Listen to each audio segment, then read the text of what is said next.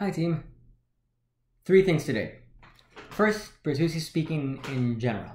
Then, I'm going to focus a little bit on calls to action. And finally, I want to talk about visual aids. So, persuasive speaking. When was the last time a speech changed your life? My guess is never. Or at least not directly. People don't make grand life choices after listening to a 10-minute talk, particularly if they already disagree with the message. Speeches can be a great text when it comes to reinforcing values or directing already existing values into new actions. But when it comes to really changing minds, they tend to fall on deaf ears. Now, I've told you that you need to cater your speech making to a specific audience. That can often mean only talking to people about things they already agree with. So what are we trying to do with persuasive speaking? Instead of grand scale change, we aim our speeches at precise, practical action. We sow the seeds of change rather than force it. That is where speech making actually shines. Let me give you an example. Let's say I'm a spokesperson for vegetarianism, and I need to give a talk at some company. And I find out that this place employs mostly, let's say, Texan conservative men in their 40s. Now, older demographics are less likely to make a life-altering change, particularly when those go against cultural traditions or well-established habits. I could go on in there and tell them that meat is murder, but that will surely fall on deaf ears. Instead, I reframe my goals. I can't convince them that meat is murder, but I could begin to deconstruct those well-established cultural habits. My call to action here will be to have a meatless Monday at the company's cafeteria. That is not only much more manageable, but also less life-altering. But it could still go wrong if my main reason is that, meat is murder. So here is where I cater my arguments to the audience. And to do that, I will use Monroe's motivating sequence to paint a particular picture. Something like, we all know not all cuts of meat are made the same. We've all bitten into a flat, elastic, sad cow steak more often than we've wanted. Now, wouldn't it be fantastic to live in a world of prime cuts, eating well-loved and fed cows only? I'm here to tell you that is a much closer reality than you think.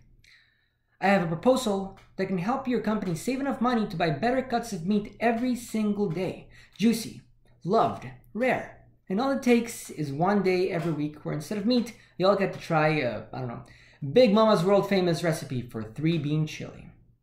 End scene. Okay. So instead of clashing with people's values, I've aligned myself with a financial argument, and an argument about meat quality that is hard to disagree with. I've snuck in there some language about the caring for animals without making it my main point. But more importantly, I've offered a call to action that reduces meat consumption without criticizing large cultural habits, but at the same time, overriding some of those habits themselves. It's a lot easier to imagine a meatless world where there are meatless days already. Here, I've only offered one argument, but your persuasive speech should not be shaped entirely by Monroe's motivating sequence. This tool is best used to shape an introduction and a conclusion. Your persuasive speech will take the form of informative speeches, with an intro, a conclusion, and 3 body paragraphs. Your body paragraphs need to be the evidence that backs up your larger thesis. In my previous example, my body paragraphs could have been 1. How the financial strategy of the office cafeteria prioritizes quantity over quality. 2. How meat quality, which includes fair treatment of animals, is more important than quantity when it comes to customer satisfaction. And 3. How this 3-bean chili is not only delicious, but will literally improve the entire week's food. Now, this is where your sources come in. In your persuasive speeches, much like in your informative speeches, I need you to have 3 sources, and one of them has to be academic. We use one for each of your body paragraphs.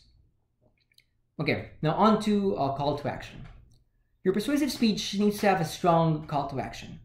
This can be your thesis, or it can be related to your thesis, but a lot of thought needs to be put into it.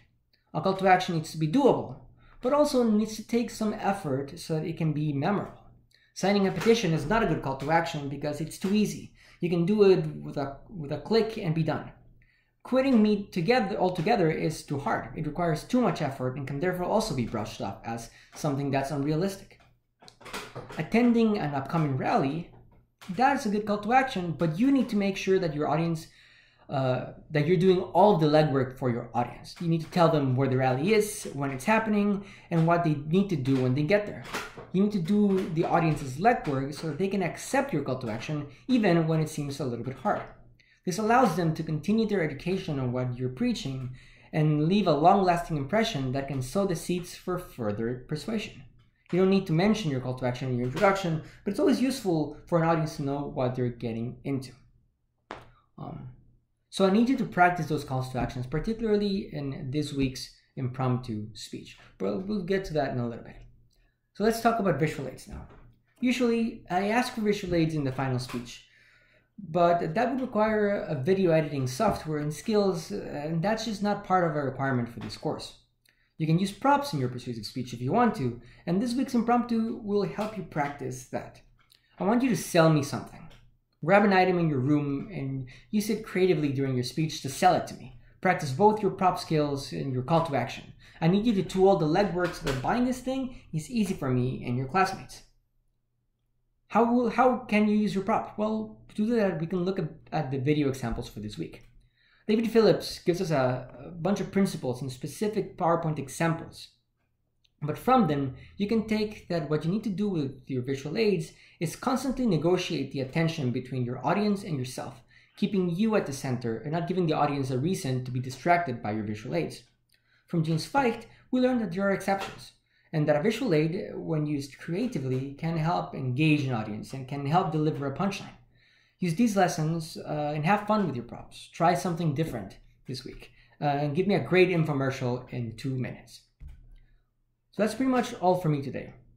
This is the last week of coursework, so make sure you do your freaking posts. You have until the end of the week to make up this week's post or any that you haven't done before. And if you do that, please send me an email so I can check them. If you don't, you will not be graded for those. Later this week, you can expect an email from me about your grades in your storytelling speeches and instructions on how to set up our one-on-one calls for next week. It might be a good idea to start thinking about your persuasive speech topic. What's going to be your call to action? What are you going to try to persuade your classmates on? Probably I'm going to ask you to give that to me on Sunday so that you already have an idea of what you're doing in your speech by the time we schedule a Zoom meeting. That's it. Cheers.